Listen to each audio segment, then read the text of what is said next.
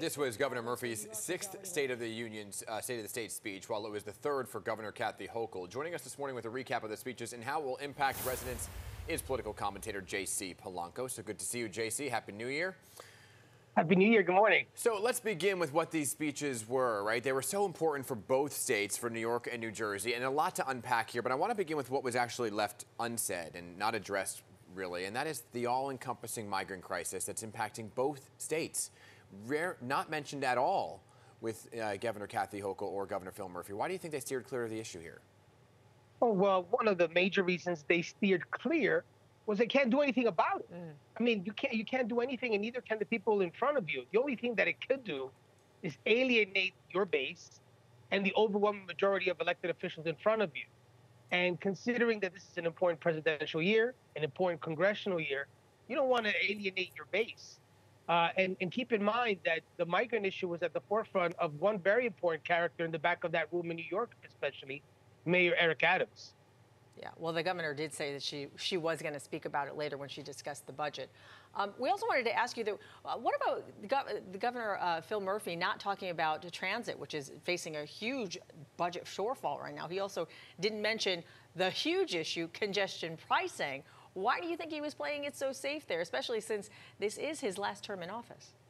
Well, again, I go back to my first point, Hazel. You can't do anything about it. The federal government said you could do it. New York is ramming it down the throats of all New Jersey residents that need to be able to come into New York City. They're going to pay a lot more. If the governor mentions it, he's willfully admitting, hey, I'm weak. There's nothing I could do about this.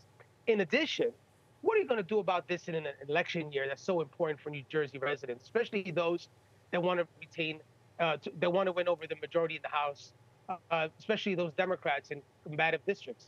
These are the same folks that were pushing for this. These are the same folks that were saying that this will combat climate change, that this would help out the environment, that this is going to be very important to bring a stable climate back into the region.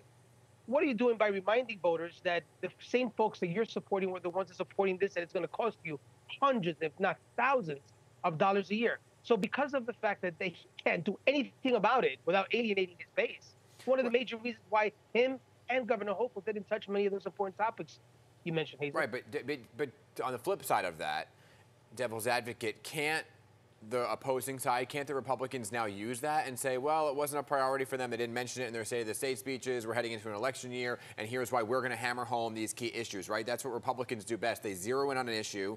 Bail reform was the issue last time in New York, and they hammer it home each and every time. You know, before becoming an independent, I was a Republican for many years, and I have to tell you, they're going to do that anyway. I was in those rooms.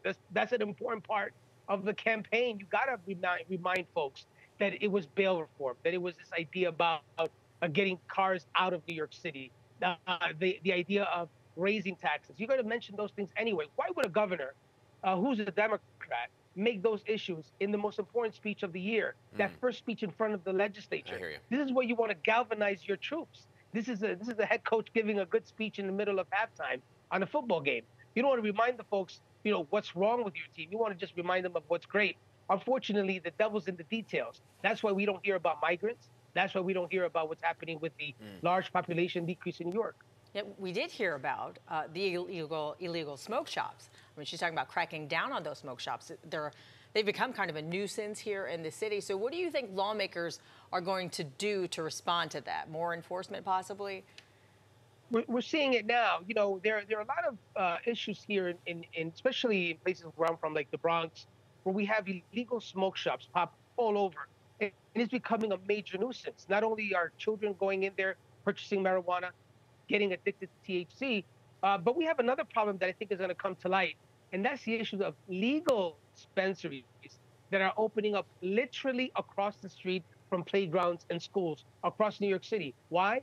Because elected officials looked the other way and didn't address that issue. It's going to be the second phase of this, but these illegal dispensaries are causing a major problem because they're unregulated. And then you have legal dispensaries that are doing the right thing, spending millions of dollars, and are competing against these illegal weed shops in many parts of the city, where it's the last thing the residents need. You know, JC, so I hear what you're saying about that, this being like, here's the wins, and now we got to move forward to the next chapter, and that next chapter is the budget, right? And that's where the devil's in the details here and what they need to ask for from the federal government and so on and so forth. So What comes next for both of these governors, the big ticket items that they need to include in their budget? This is where it's going to get interesting. Both of these governors are not in tune with the base of their parties. The base of their parties is increasingly progressive. So when the details come out of the budget, we're going to see important details that are going to be thought about, especially between staff members behind the scenes, that they may not want to air out. We may see something on bail reform. There was no discussion on bail reform. It's a big issue still for many New Yorkers. We didn't see what's going to happen with the migrant crisis in New York City. Are we going to really take out all of these folks and send them back elsewhere? Are we going to kick many of these migrants out of housing, which is something that New York City has to do because it's not enough space? That's when you're going to get all of how we make sausages, right? No one wants to know how you make a sausage, but at the end, everybody loves a sausage.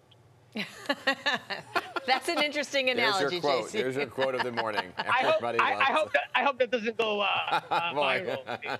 Time to make the sausages. JC Polanco, thank you so much for being with us this morning. Always appreciate your time.